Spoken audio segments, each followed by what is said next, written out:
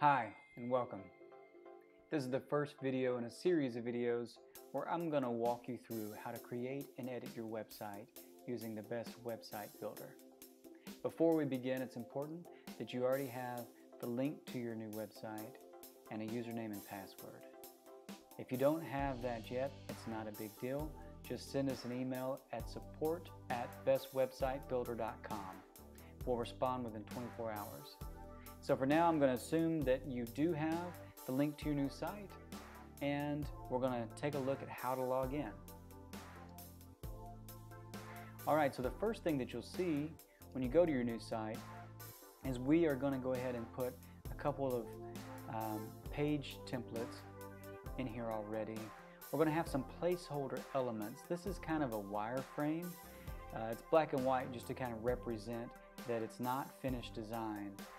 But this will help improve the speed of setting up your new site when you get ready to design it.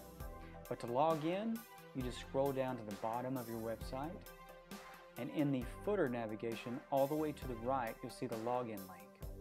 Just click that link and it'll take you to the login screen where you can put in your email and password.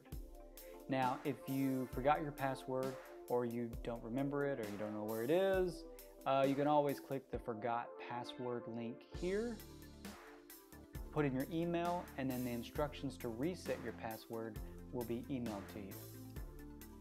I'm going to log in now. I've got my password and email saved in a chain to save some time, and log in. The first thing you'll notice when you log in is your website has changed. There's now a toolbar at the top of the Best Website Builder, and also there's this content creation tool right here. In the next videos I'll walk through how to use both of these things to create and edit your brand new website. Thanks for watching.